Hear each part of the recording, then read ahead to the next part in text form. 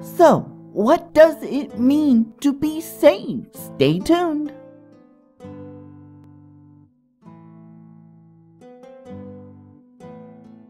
My name is Zeke Matthew, and welcome to Animated Christian. On this channel, we do questions about the church as well as original content.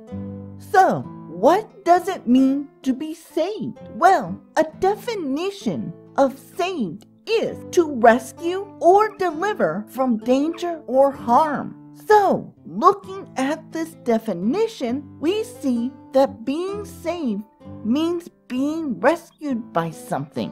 What is that something, you may ask? Well, the answer is simple. It is sin. And if you want to learn more about sin, click the video card above. So, the best way to explain this is that you're born into sin. Think of it this way. What if you were born in an orphanage that was filthy and had no rules, no shower, and the food you ate was full of worms and bacteria? This is what we are born in, but we do not realize it. We think it's normal without us realizing we are missing the mark of why we are born in the first place.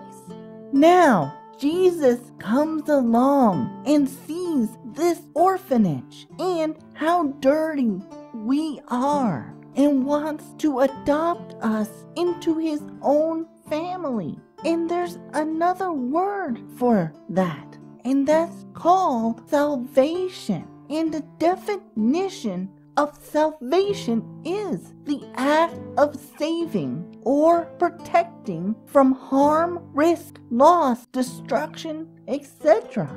Looking at this definition, we see the same thing. It is the act of saving us from harm or risk and from the orphanage dirt that we have upon us. But say people love the dirt so much that they choose to keep making themselves sicker. Eventually, they die without realizing that they were dirty and end up in a worse place than the dirt of the orphanage, and they can't change that. You see, we have the ability to choose to be adopted into God's family, or we can play in the dirt. And many people will hear the good news because Jesus keeps coming to rescue us from the dirt. But if we choose not to do so, then we end up in a place of torture.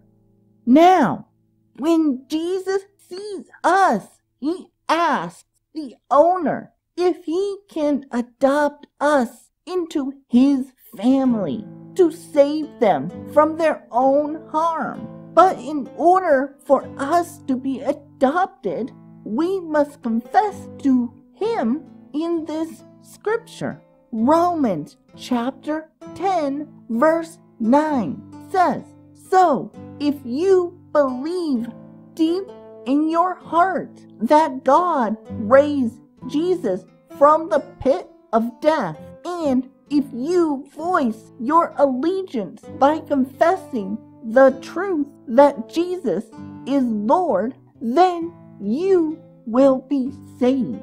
By confessing that Jesus is our new Father that now has adopted you and plans to take care of you for the rest of your life. He even offers us a reward if we choose to be adopted into his own family, and takes us away from the orphanage and starts to take care of you.